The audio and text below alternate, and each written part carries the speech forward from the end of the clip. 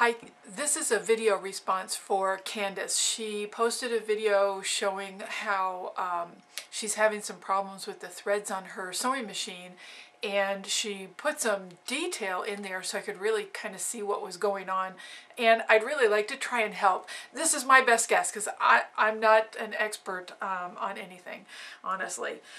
But the first thing, Candace, that I want to say is I don't think it's your bobbin. I saw the second video. Thank you so much for posting that. And even though the bobbin's not wound, you know, it's not flat all the way across it, it really doesn't look bad. What I was thinking that if it was a bobbin problem, you would actually see loops in the bobbin, and that would kind of really tell you it was a badly wound bobbin. Yours is just a little bit unevenly wound. I've never found that to cause the type of problems that you're having. So I did notice this though. It looks like on your sample piece you are trying to sew what looks like a plain fabric on top, but it looks like some type of chenille on the bottom, something with a lot of texture, a little fuzzy bit, kind of like this one is. I'm kind of thinking that that's where the problem's coming from.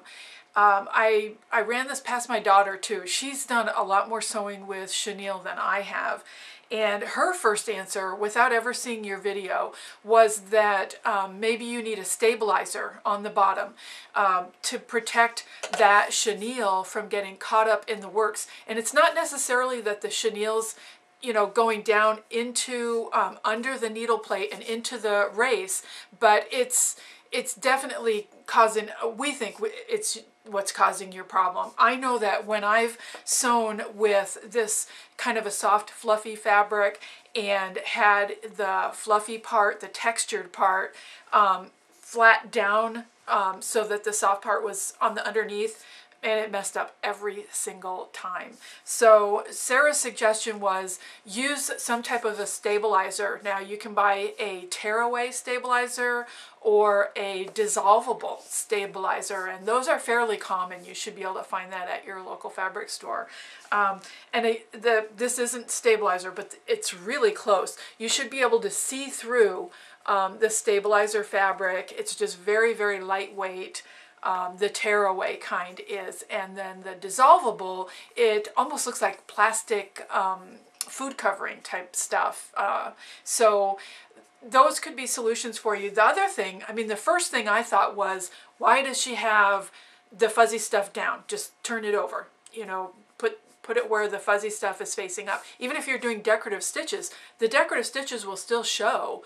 The bobbin will stitch them out. So if you have to do just those two layers with the fabric and then the fluffy stuff, you know, turn it so that the fluffy side is up. I'm real sure that would solve your problem. The last thing, of course, is if for some reason you're not using chenille as part of your project, this was just a test piece, either add a third fabric so that it's kind of acts like a quilt sandwich with two layers of fabric and then the soft fuzzy batting or wadding in the middle, but have that plain fabric on the bottom. And my guess is, even as a test piece, you'll find that you aren't having problems anymore. I did watch you thread the machine, and again, thanks for making that too for me, because that's really common that it's very, very common actually that the top thread is not through all the guides, and that causes problems, believe it or not, on the back side of your project.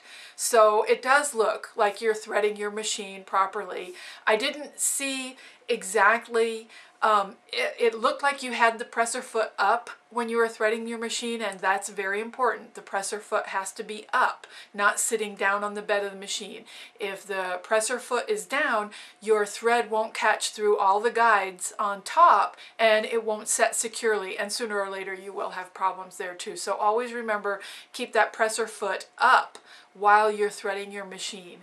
And last, I sent a message to a fella that I met on YouTube. I don't really know him, but we've messaged each other before and left comments on each other's channels. I'm really impressed with his knowledge of sewing machines, and he loves the old sewing machines just like I do. So I sent a help message to him asking if he could take a look at your video too, and hopefully he'll check in with what he thinks might be going on as well. Okay, so hang in there. We're going to solve this problem, all right?